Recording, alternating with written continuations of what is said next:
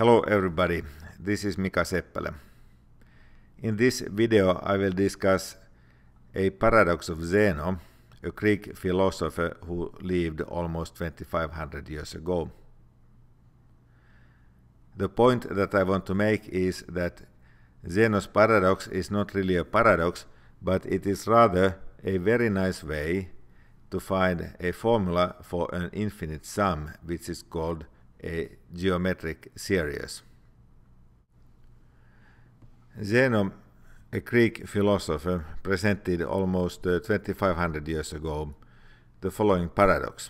In this paradox, a turtle challenges Achilles, a well-known fast runner, to race and claims that if he, the turtle, has a head start, he will win because Achilles can never catch him. How can that be? Zeno explains, if the turtle has a feet head start, Achilles must first run a feet. During that time, the turtle has run about a over 10 feet. Next, Achilles runs a over 10 feet, and the turtle about a over 100 feet, and so on. So Zeno claimed there will always be some distance between Achilles and the turtle. So the question is, can Achilles catch the turtle? Now assume that the speed of Achilles is s feet per second and that of turtle is q times s feet per second, where q is between 0 and 1. Clearly q is closer to 0 than to 1 in the situation of Achilles and the turtle, but more generally q may be any number between 0 and 1. Now if Achilles runs a feet, then turtle runs q times a feet, because the ratio of the speeds of Achilles and the turtle is q. If Achilles then runs q times a feet, turtle will run q squared times a feet, and if Achilles runs q squared times a feet, turtle will run q cubed times a feet. So let us figure out how far Achilles must run to catch the turtle. The distance between Achilles and the turtle at the beginning is a feet. So Achilles first runs a feet, and during that time turtle runs q times a feet, because the ratio of the speeds is q. Next, Achilles runs q times a feet, because the distance at the second round is q times a, and the turtle in that time runs q squared times a feet. Now the distance between Achilles and the turtle is q squared times a. So Achilles must run q squared times a feet, and during that time the turtle runs q cubed times a feet.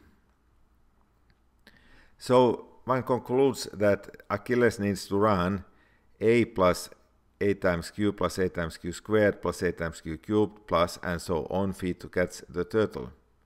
And Zeno argued that this is an infinite sum. Achilles can never run all this distance and hence can never catch the turtle.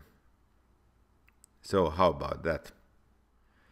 We of course know that Achilles will catch the turtle by experience. And even more, we will know that Achilles will catch the turtle when he has run a feet further than the turtle. Now the speed of Achilles is s feet per second, that of turtle is q times s feet per second for some q between 0 and 1. This means that in time t, Achilles will run s times t feet, and the turtle will run q times s times t feet. Hence Achilles will catch the turtle in time t, which satisfies s times t equals a plus q times s times t.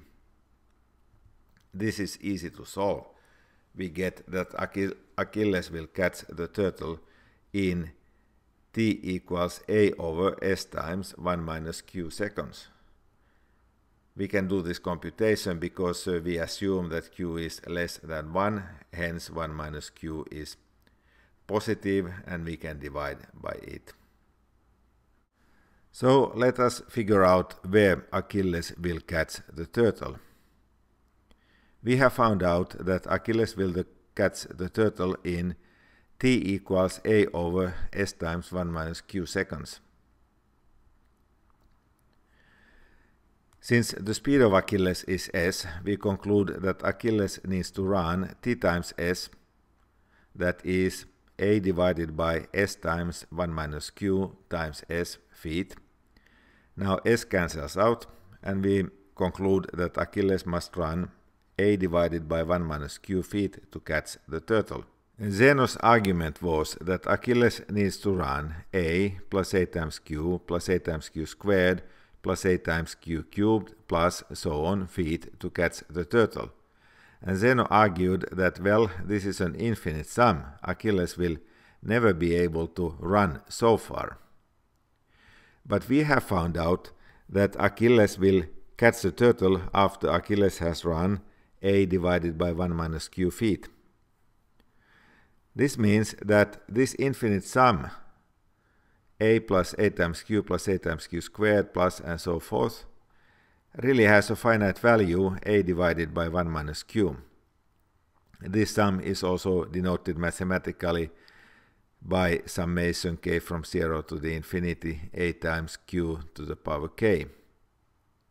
Hence we have derived a formula for the sum of a geometric series. This series, summation k from 0 to the infinity a times q to the power k, is called a geometric series. And a further argument will show that this formula is valid always when q is of absolute value less than 1, hence it is also valid for some negative values of q. Zeno's paradox is not really a paradox, but it is a way to find the summation formula for geometric series.